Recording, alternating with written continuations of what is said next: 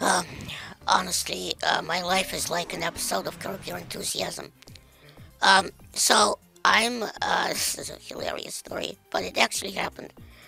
So, I'm in a bathroom stall in a tiny restaurant bar, and this is a hole in the wall, a tiny restaurant that's very, very narrow. And I'm in there with my attendant, obviously, and this is wintertime, so I'm dressed up in like thousands of layers. I got, ogres are like onions with tons of layers on. And I'm dressed up in all these layers, and I can hardly move. And I'm in there with my attendant, trying to find my dick in my pants, pardon my French, and trying to take a piss. Well, my hands are kind of frozen, and I can't find my dick, and I'm struggling with the zipper and my jacket and my short, stubby little T-Rex arms. And honestly, I don't know how the T-Rexes did it back then, but the point is, I'm in there with my attendant, right, and uh, I'm getting the giggles because I literally cannot move, and I'm, uh, having a blast all the time.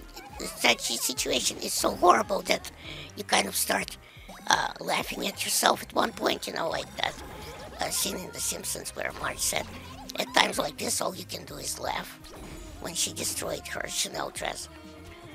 So then some enterprising ladies, hearing my giggles from the bathroom, they start banging on the bathroom door because there's one bathroom door. This isn't like a bathroom, several stalls in a bathroom, toilets. This is like one room, like a family-sized bathroom, but it's got one door that's directly out into the restaurant. So these ladies start banging on the door because their table is directly opposite of the bathroom that I'm in.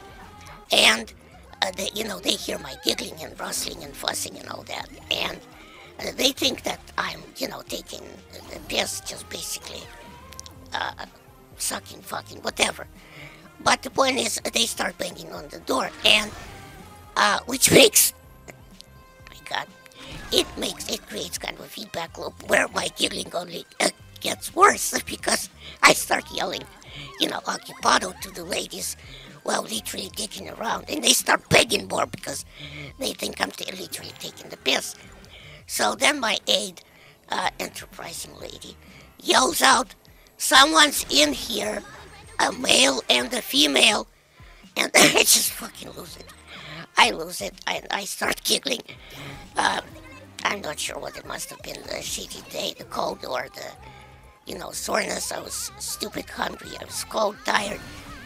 But I started giggling like it was the first joke I've ever heard in the history of time, because there I am, this is kind of like a Rodney Dangerfield, getting no respect at all moment. And that's, by the way, for you kids, Rodney Dangerfield is very, very funny. Go look at him. Go on YouTube or something like that. But the point is, this last, start banging on the toilet door. And I mean, we can't make this stuff up. I just lose it and I start giggling, and then the bad day gets a little better at the end because I had so much of a giggle and a laugh at it. But a true story, a true story. And it did not involve drugs or alcohol, but it was still funny.